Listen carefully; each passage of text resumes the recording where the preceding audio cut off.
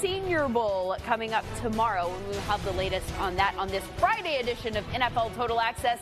Keeping up with the Joneses today. That's right. Say hello to James Jones and Maurice Jones. JJ, what's up, I brother? missed you. Man, what's going down? Russell man? Wilson, he say hey to you in Green Bay? Oh, man, no, man. Okay. He was too busy. Next week on NFL Network, here's the plan for tomorrow on NFL Total Access. We've got 3 shows for you. We've got one before, we've got one at halftime, and we've got one after the Senior Bowl. A lot of eyes on quarterbacks, of course, like Jalen Hurts, Justin Herbert of Oregon. MJD got a running back for us to circle. Oh, Lindsay, thank you for asking. Joshua Kelly out of UCLA, back-to-back 1,000-yard seasons, both years, had 12 touchdowns, runs hard, breaks tackles, and guess what?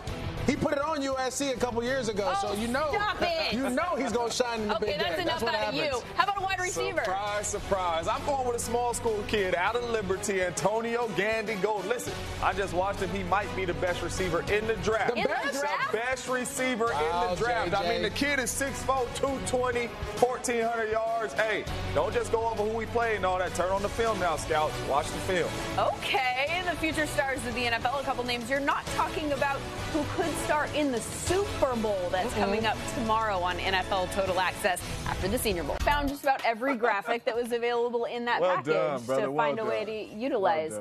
So they have experience bowling through defenses, but they don't have any experience in the Super Bowl in terms of, you know, the larger picture of things. They've got 7 guys, the San Francisco 49ers, who have been there and done that. But the Chiefs only have 2, so nobody here. It's going to be a first for a lot of people. You went there one time. You won that game. What's the best piece of advice? What do you remember? I remember members do the best you can to block that away from them.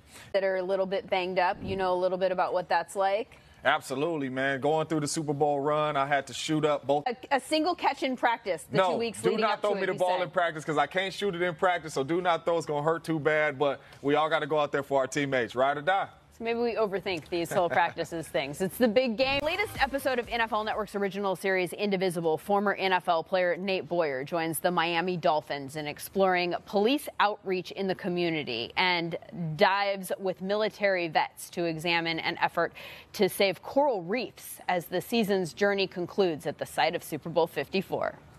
Both times in Lambeau Field, in the cold, came out there and beat us up. I mean, made a bunch of throws. Still hurts me till this day to talk about it. And it's crazy because I signed with the Giants, and when I went to the Giants, I walked through the building and I seen those trophies in there, and I started to bust the glass open and take it back to my brothers. You know what I mean? But I was a new dude in there. I respect it, JJ. I like the restraint.